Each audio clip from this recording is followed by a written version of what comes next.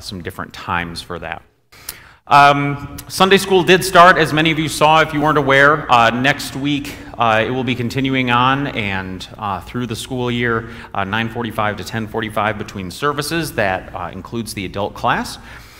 Let's see. And one thing that I think is particularly fantastic about today is New Member Sunday. And every so often we get this great opportunity to see how God is working in and through our community and blessing us with new members of our family of faith here at Grace. There's an extra insert in your bulletin that will give you the names of the folks that are slated to join us here today as part of that new member rite. A couple of them couldn't be here, and so it's not exhaustive as far as who you'll see up front, but a pretty good guide. There is a reception following today's service put on by our fantastic fellowship people to give an opportunity for you to shake some hands and meet the new folks that God has brought into our midst here. The theme of today's worship service centers around an interesting occurrence where Jesus is invited to lunch at a very significant, influential Pharisee's home. And we're going to see why he's invited to lunch, what that means, how Jesus responds, and ultimately how through his words, his actions, and his compassion, he teaches some really important lessons about how God views us versus how the world views us and how we view one another, ultimately seeing an unconditional love and forgiveness that rests in our Lord and our Savior. And with that theme on our hearts and minds, I invite you to stand as we open worship with our hymn of invocation.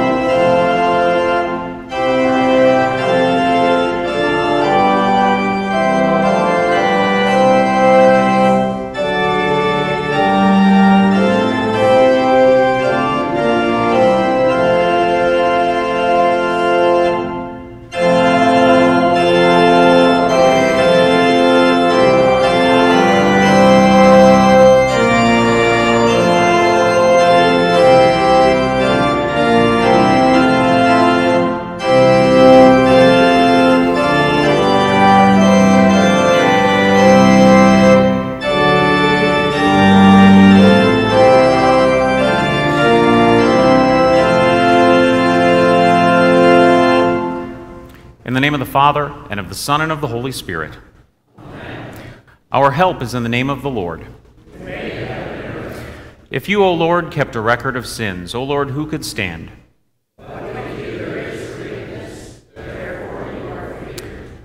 Since we are gathered to hear God's word, call upon him in prayer and praise, and receive the body and blood of our Lord Jesus Christ in the fellowship of this altar. Let us first consider our unworthiness, and confess before God and one another that we have sinned in thought, word, and deed, and that we cannot free ourselves from our sinful condition. Together as his people, let us take refuge in the infinite mercy of God, our Heavenly Father, seeking his grace for the sake of Christ and saying, God be merciful to me, a sinner. Please kneel or be seated for a time of confession.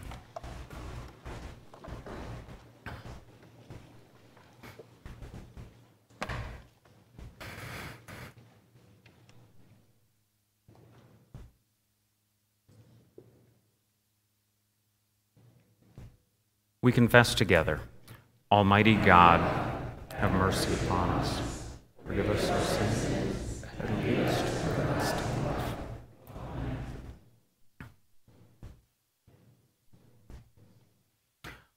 Almighty God, in his mercy, has given his Son to die for you, and for his sake forgives you all your sins. As a called and ordained servant of Christ and by his authority, I therefore forgive you of all of your sins in the name of the Father, and of the Son, and of the Holy Spirit. Please stand to share the peace and joy of that forgiveness with one another.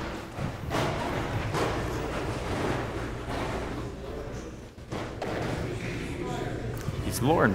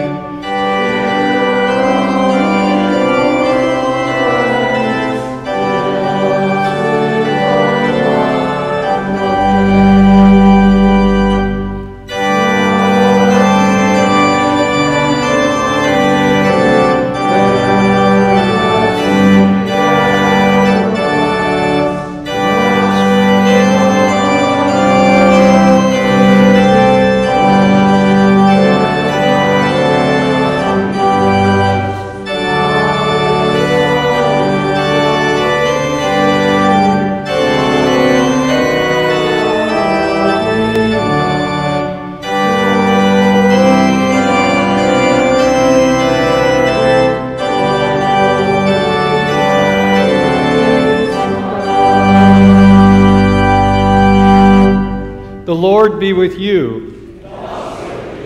Let us pray.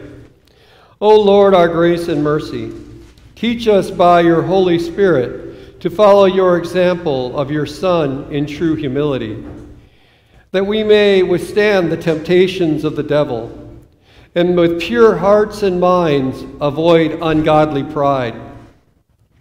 through the same Jesus Christ our Lord, who lives and reigns with you and the Holy Spirit, one God, now and forever.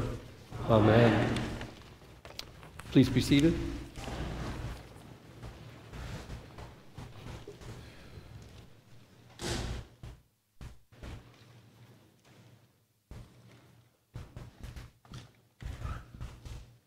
The Old Testament reading for today is from Proverbs chapter 25.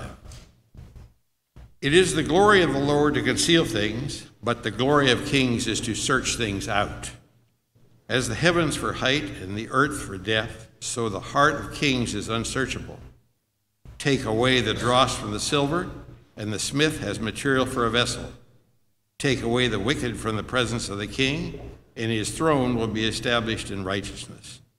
Do not put yourself forward in the king's presence or stand in the place of the great. For it is better to be told, come up here, than to put lower in the presence of a noble. What your eyes have seen, do not hastily bring into court. For what will you do in the end when your neighbor puts you to shame? Argue your case with your neighbor himself, and do not reveal another's secret, lest he who hears you bring shame upon you, and your ill repute have no end. This is the word of the Lord. Thanks be to God. The epistle lesson is from Hebrews chapter 13. Let brotherly love continue. Do not neglect to show hospitality to strangers, for thereby some have entertained angels unawares. Remember those who are in prison as though in prison with them, and those who are mistreated, since you are also in the body. Let marriage be held in honor among all, and let the marriage bed be undefiled, for God will judge the sexually immoral and adulterous. Keep your life free from the love of money, and be content with what you have, for he has said, I will never leave you nor forsake you. So we can confidently say, the Lord is my helper, I will not fear. What can man do to me? Remember your leaders, those who spoke to you the word of God. Consider the outcome of their way of life, and imitate their faith. Jesus Christ is the same yesterday and today and forever. Do not be led away by diverse and strange teachings, for it is good for the heart to be strengthened by grace, not by foods which have not benefited those devoted to them. We have an altar from which those who serve the tent have no right to eat, for the bodies of those animals whose blood is brought into the holy places by the high priest as a sacrifice for sin are burned outside the camp. So Jesus also suffered outside the gate in order to sanctify the people through his own blood. Therefore, let us go to him outside the camp and bear reproach he endured. For there we have no lasting city, but we seek the city that is to come. Through him, then let us continually offer up a sacrifice of praise to God. That is, the fruit of lips that acknowledge his name. Do not neglect to do good and to share what you have, for such sacrifices are pleasing to God. Obey your leaders and submit to them, for they are keeping watch over your souls as those who will have to give an account. Let them do this with joy and not with groaning, for that would be of no advantage to you. This is the word of the Lord. Thanks be to God.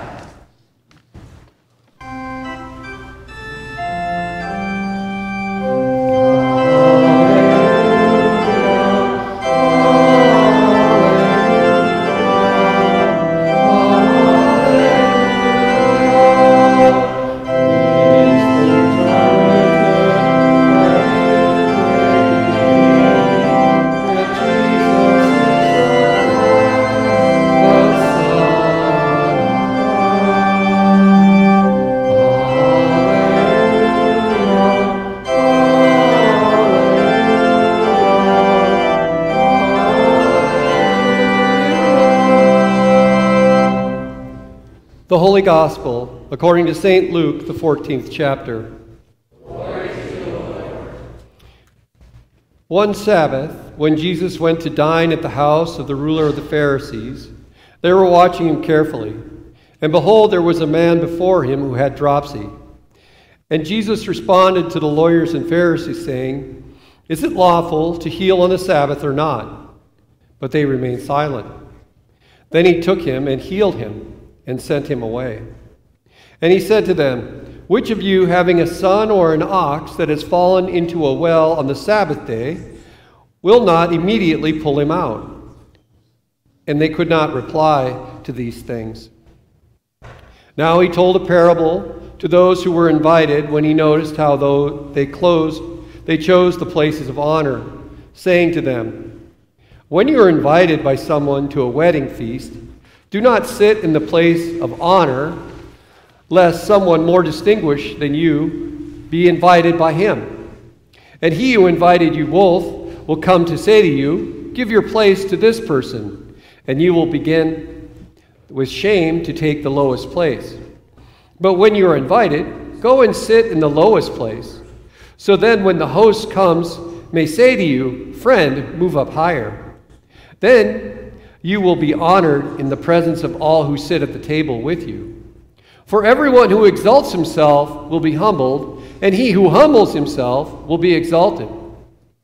He also said to the man who had invited him, "When you give dinner or a banquet, do not invite your friends, your brothers, or your relatives, or rich neighbors, lest they also invite you in return, and you be repaid.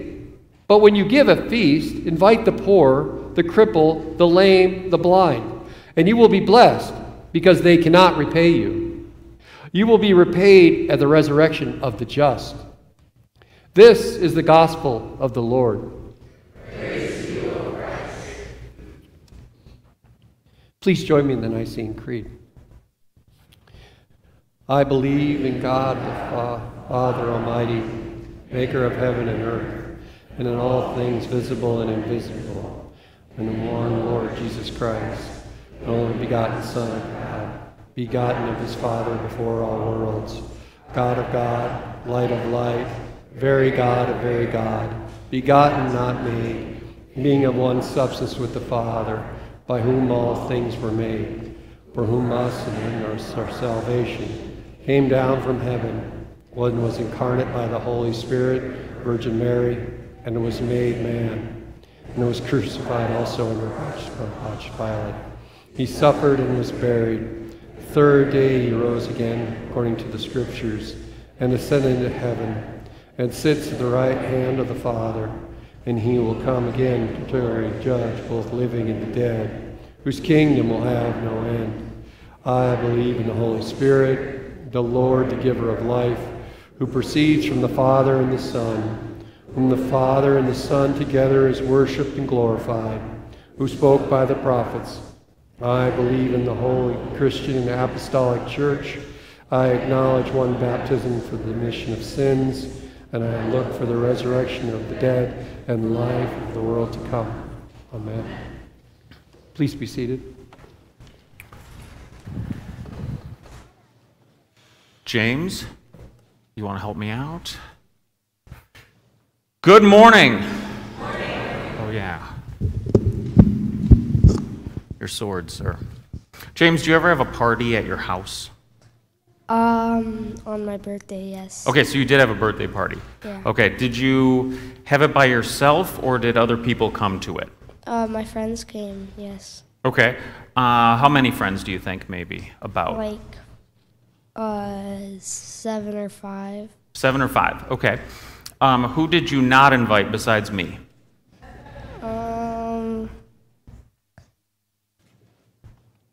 I don't know. Not your friends, right? Yeah, not All my right. friends. Okay. Do you think anyone else here has ever had a party where they invited people over? Probably they did. Let's find some, okay? Who has ever had a party at their house that they are willing to tell us about? Get Andrew right there.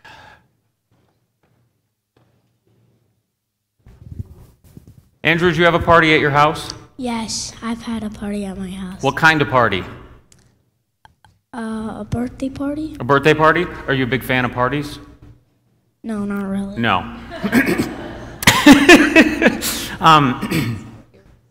Who did you invite to your party? My friend Christian. Your friend Christian? Who did you not invite to your party? I don't know. Me? Okay. Who else? Can you think of one person you did not invite? How about the president? No, I did not invite You did him. not. Okay. Okay. All right. Nobody ever does that. Who else has had a party at their house? Oh, come on. All right, Suk has had a party. Madison, how many Weinberg parties are we going to... I did not invite him. Jacob? Yes. Typical Jacob, huh? All right, can you go back there? Miss Suk? Suk, you had a party? Many. What kind of party? Christmas, A baby shower, birthday, years. Oh boy. Let's choose. What was your favorite one of all of those lately? Let's I pick think it was one. Christmas party. Christmas party, okay. Who came to your Christmas party? Many of my friends, Friends? Who did not come to your Christmas party? people I didn't know. Okay, people you don't know. Yeah. All right, let's do one more. Who else had a party? Can you go way back there? There was a Chambers party. We had a Mardi Gras party. Okay. What was that like? What did you do to prepare for the Mardi Gras party? We decided that since the parade couldn't come to us, that we would make our own float. And then all of Obviously. the guests walked around the float, which was two-sided, so they got a lot of different trinkets as they walked around. Wow. Okay. Who did you invite to your Mardi Gras party? Tons of coworkers, Okay. Who did you not invite to your Mardi Gras party? people that I didn't like. Yeah. Got it.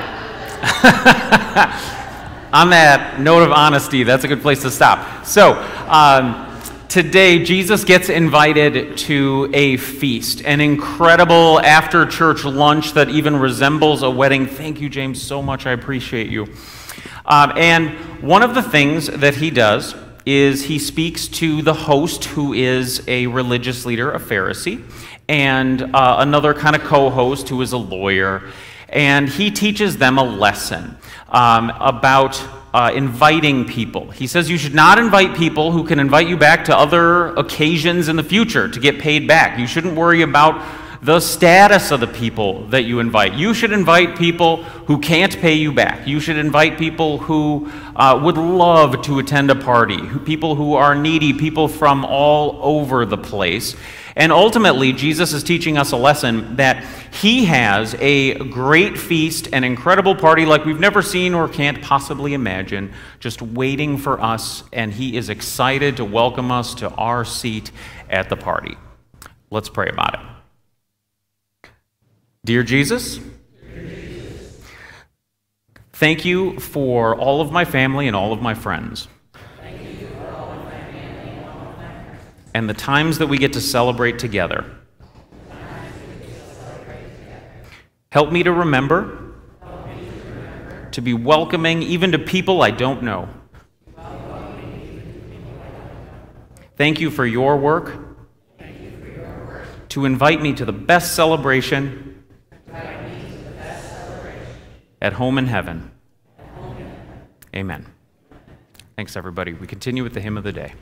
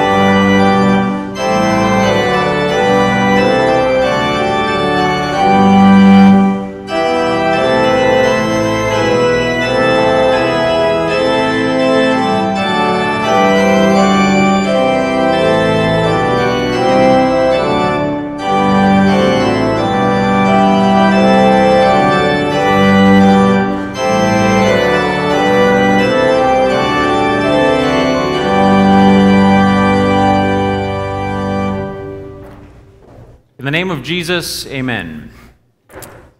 Our text starts off in a very familiar place, both for them and for us. So we are told that Jesus is invited to a meal at the home of what's called in the text a ruling Pharisee. A ruling Pharisee would have been probably the top-ranking religious person in that particular city or village. And the fact that Jesus is invited to a feast at his house is a little bit unusual. There are 7 examples where Jesus goes to the home of a Pharisee, so it's not unheard of, but noteworthy. And Jesus is invited to a meal there on the Sabbath, right after they would have been at the morning synagogue services. And that is where we understand what's going on, because this is after church lunch. And so, effectively, everybody had their plans for where they were going to eat after the services that day, and the ruling Pharisee invites Jesus to come to his house. Now, this ritual, if you will, that we engage in also, for them, was steeped in opportunity for social climbing. And so you would invite people that were the most likely to make you look good.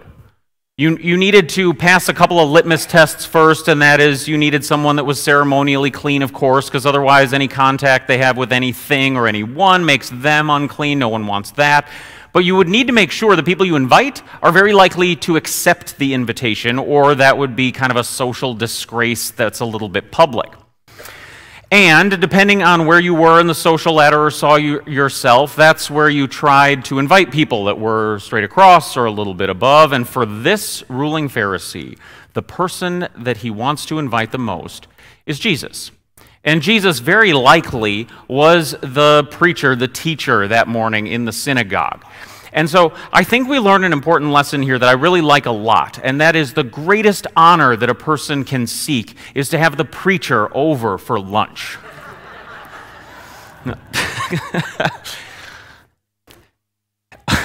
Now, when Jesus gets in the door, we are told that this ruling Pharisee and a lawyer who is helping host the event, it seems, were watching Jesus.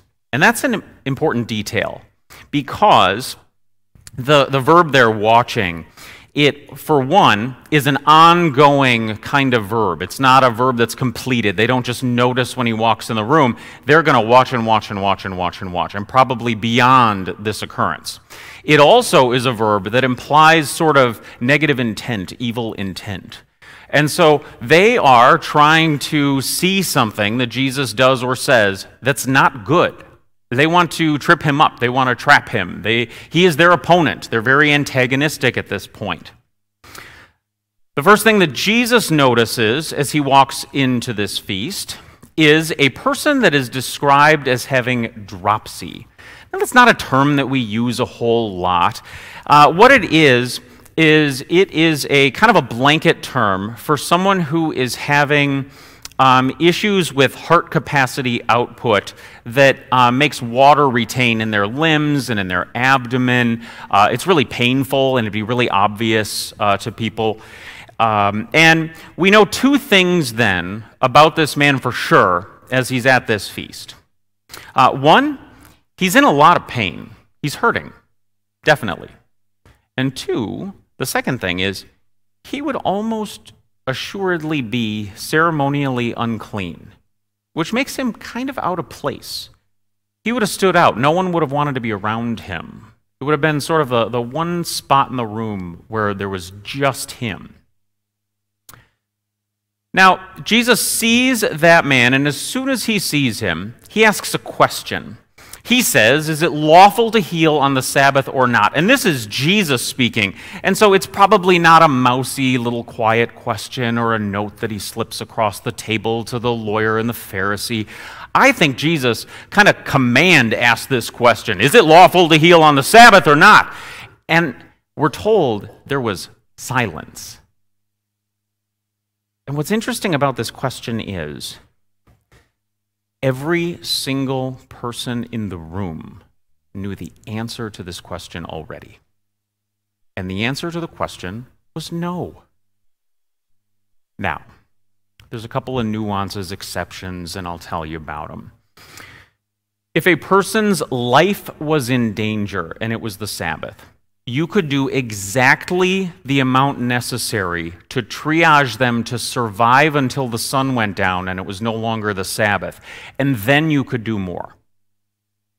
Now, Jesus kind of challenges a little bit later in the text these hosts by asking about if a son or an ox fell into a well, wouldn't you help them? And the animal is important because in the same kind of statute in the rabbinic rules, if an animal was in distress, not only were you allowed to help it as much as it needed, you were compelled to. You must help an animal in distress. And so the law was infinitely kinder and more compassionate for animals than people. Interesting. So Jesus takes this silence, which could obviously either be a yes or a no, but was really obviously a no. And he goes up to the man that no one else wants to go around, and he puts his hand on him, and he heals him, and he kind of dismisses him from the feast. Now, this is one of those moments that I think is really easy to slide over in the text without really realizing the impact of what Jesus just did. Because remember, everybody knew that was against the law. That was wrong. So Jesus just violated societal norms, politeness, manners, what have you. Jesus just shredded all of them. And this occasion, this lunch, this feast at the ruling Pharisee's house was the best ticket in town. Everybody was there. Everybody who's anybody was there. And now this mega embarrassing moment happens that would look kind of like this in our context. Imagine you have any one of the parties we were talking about in the children's message, and everybody just sat down at a nicely set table. Jesus sits down next to Uncle Al, you know, the one with the bad back. They get to talking, get acquainted a little bit, and Jesus says, "Bad back? We can fix that. Let's hop right up here on the table. Just lay down. Hey, can we move the turkey to the side a little bit? Al needs some room. Oh, foot in the jello. Just scoop around it when you get your food. That'll be fine. All right, let's make some adjustments. Okay, all good. Take your seat." No one at that table cares if Al's back is any better at this point. No one.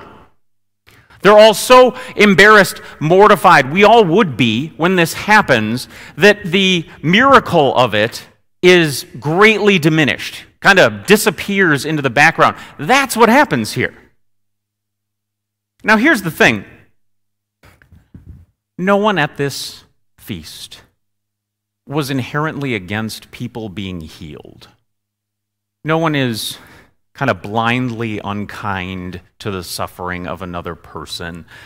But if any one of them could have sort of put a timeout on the world when Jesus asked the question of the Pharisee and the lawyer and talked to him about what was going to transpire, they would have probably all said the same thing.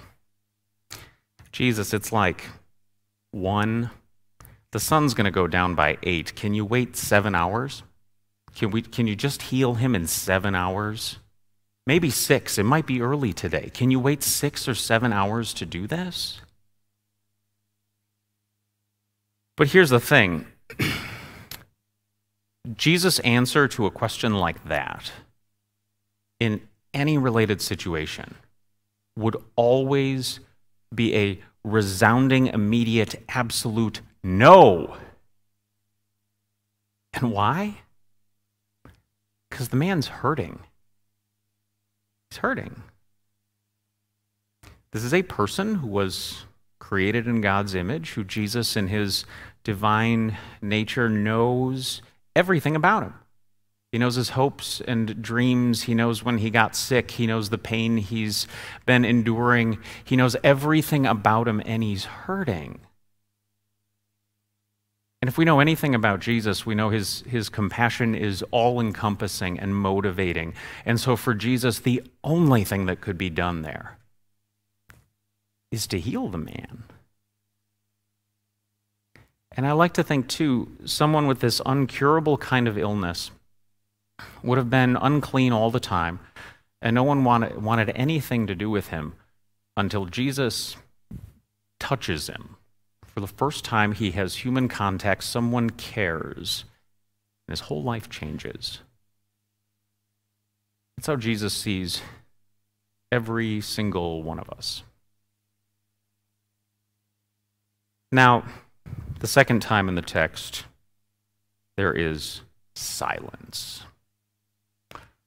And so Jesus takes this opportunity to teach something, a couple of things. First of all, when Jesus would have walked in, there would have been the expected, ordinary jockeying for position around the table. Everybody wanted to sit as close to the host or guest of honor as possible at every gathering like this. And so it would have been a big commotion of wanting to get these preferred places and hosts telling people they have to sit further back or further forward and organizing all that out. And Jesus simply says, don't do that. Take your place at the lowest place, and think of the honor if you get asked to come to the highest place. Furthermore, Jesus says to the hosts again, turning his attention so everyone can hear, obviously, because this is a pin drop kind of situation. Jesus says to the hosts, when you throw things like this, how about you invite people that really have needs? How about you invite more people like him, people who are broken and hurting and in need, and this would change their world to be invited in by you to do this. So stop doing things based on what someone can do back for you. And I think the totality of all of this, if you take all of this and just add up what is Jesus saying here, what Jesus is saying here is stop keeping score all the time. Knock it off. Because you know what place is yours? The lowest place. That's your score. If you want to know your score, if you want to total it up, you've got the lowest place. That's what Jesus is saying. And I think what's interesting is Jesus tells the host that the blessings from putting forward ahead, walking in faith and blessing others, and stopping keeping score and worrying about who you are in relation to other people, all of that, those blessings will be given back to you in the resurrection. That's what he says. And I think there we learn something, and that is our place, your place, the lowest place, the lowest place. That's the grave. That's death. The wages of sin is death, and there we are. His place, that's the highest place.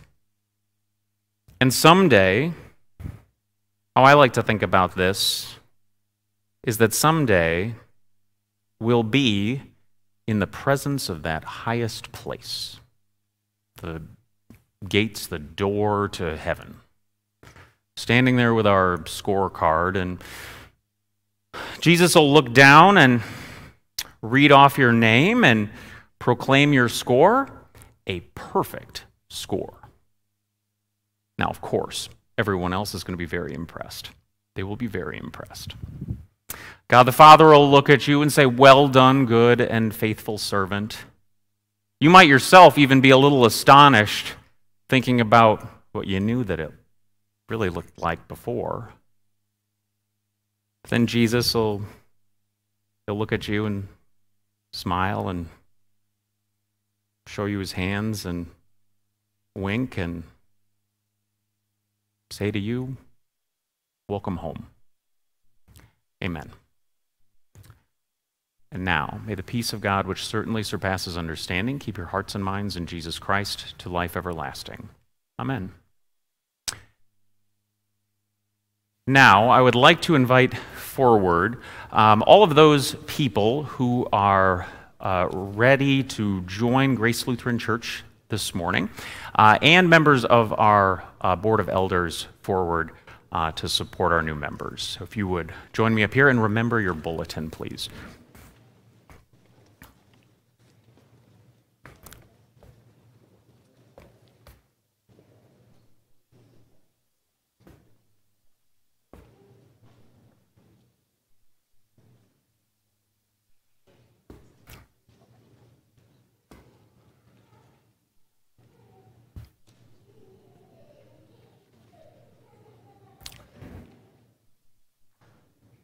All right.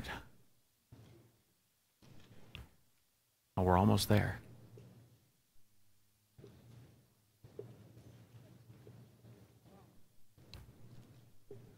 Okay. Beloved in the Lord, our Lord Jesus Christ said to his apostles, "Whoever confesses me before men, I will also confess before my Father who is in heaven. But whoever denies me before men, I will also deny before my Father who is in heaven. Lift up your hearts, therefore, to the God of all grace, and joyfully give answer to what I now ask you in the name of the Lord. Do you this day, in the presence of God and this congregation, acknowledge the gifts that God gave you in your baptism? Do you renounce the devil and all his works and all his ways? Do you believe in God the Father Almighty, in Jesus Christ, his only Son, our Lord, and in the Holy Spirit?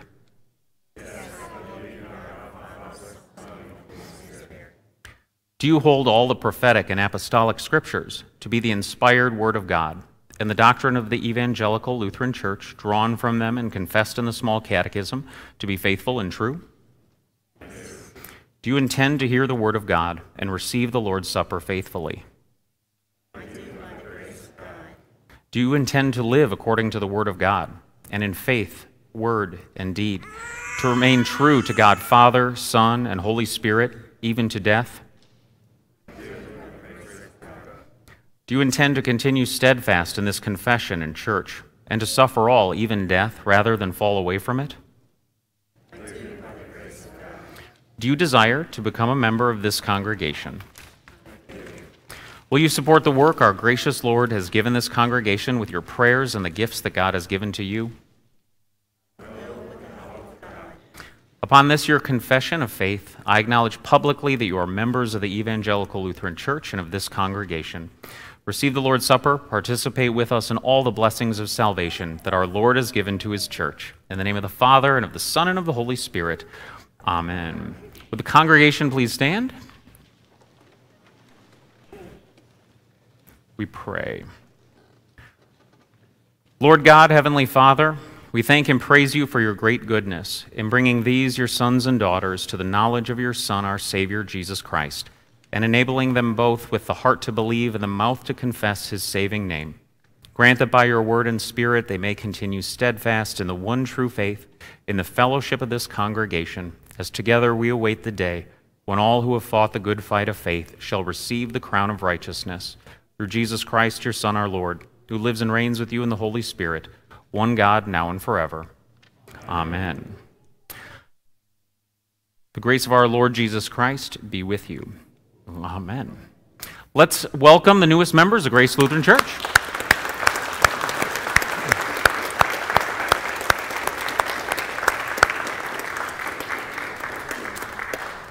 Thanks, everybody. You can head back to your seats.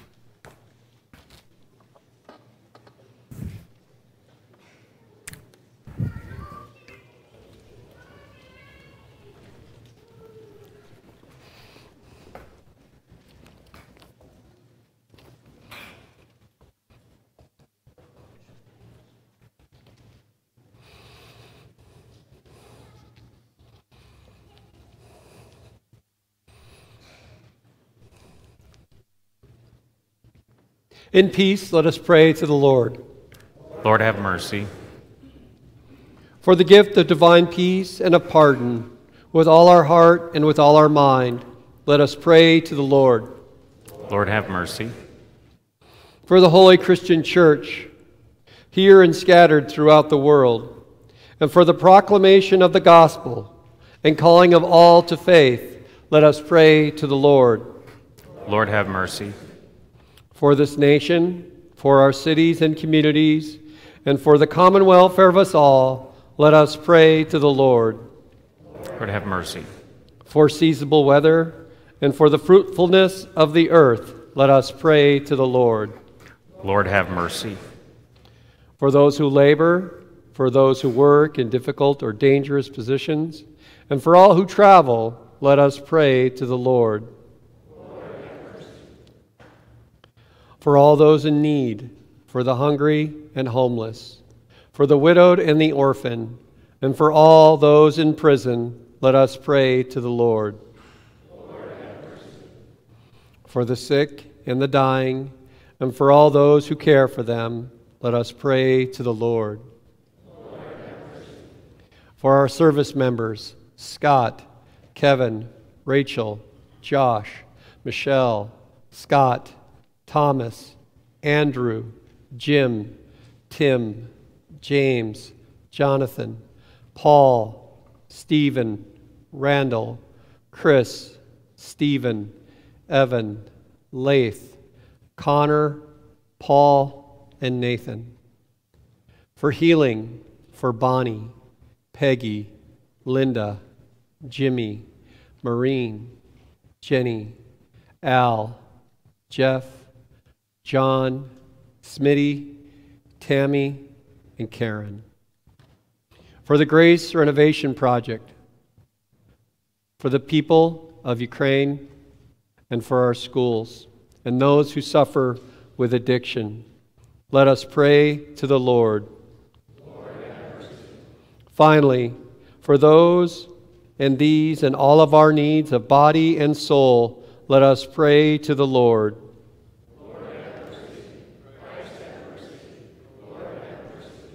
Amen. Please be seated.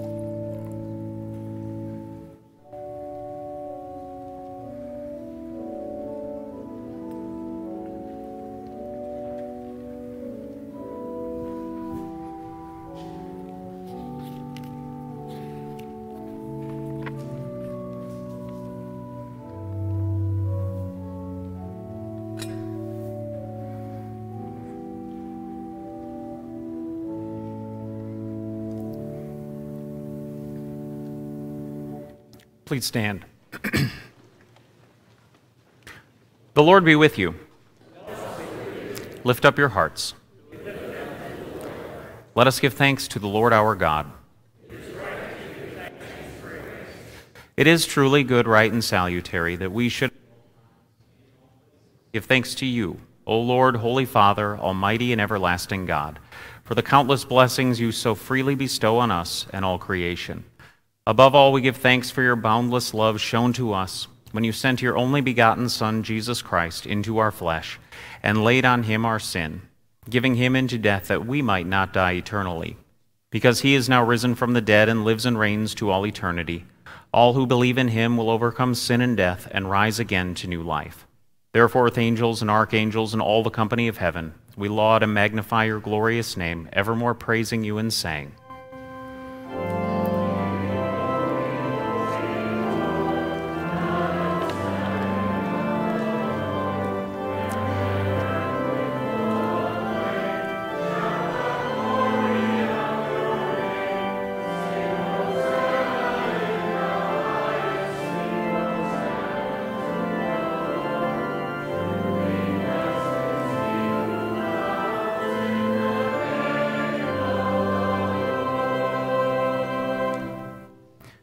Blessed are you, O Lord our God, King of all creation, for you have had mercy on us and given your only begotten Son, that whoever believes in him should not perish, but have eternal life. We give you thanks for the redemption you have prepared for us through Jesus Christ. Grant us your Holy Spirit that we may faithfully eat and drink of the fruits of his cross and receive the blessings of forgiveness, life, and salvation that come to us in his body and blood. Hear us as we pray in his name and as he has taught us. Our Father, who art in heaven, hallowed be thy name. Thy kingdom come. Thy will be done, on earth as it is in heaven.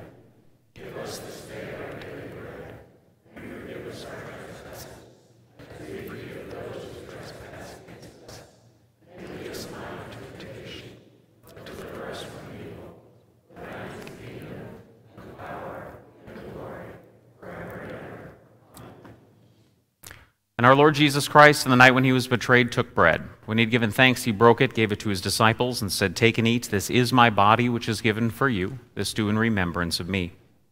The same way also he took the cup after supper, and when he had given thanks, he gave it to them, saying, "Drink of it, all of you. This cup is the New Testament in my blood, which is shed for you for the forgiveness of sins. This do as often as you drink it in remembrance of me." And the peace of the Lord be with you always.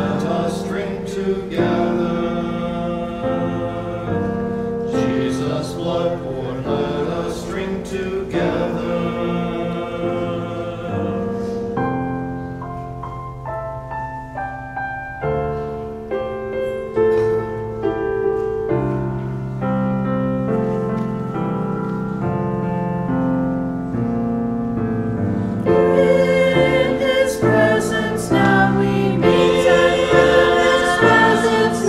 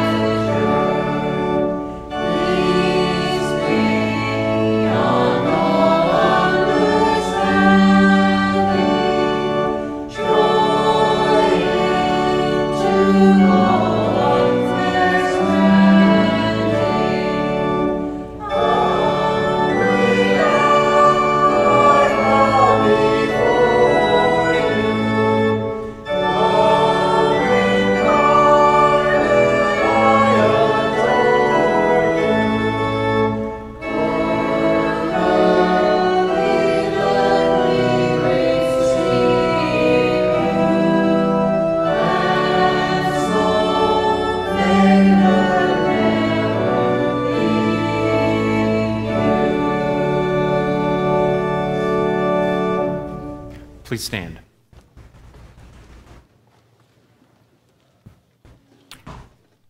Now may this true body and true blood of our Lord and our Savior, Jesus Christ, strengthen you and keep you steadfast in the one true faith to life everlasting. Depart in his peace and joy. Amen. Let us pray. We give thanks to you, Almighty God, that you have refreshed us through this salutary gift. And we implore you that of your mercy you would strengthen us through the same in faith toward you and in fervent love toward one another. Through Jesus Christ, your Son, our Lord, who lives and reigns with you in the Holy Spirit, one God, now and forever. Amen. Let us bless the Lord. Thanks be to God. The Lord bless you and keep you. The Lord make his face shine on you and be gracious to you. The Lord look upon you with favor and give you peace.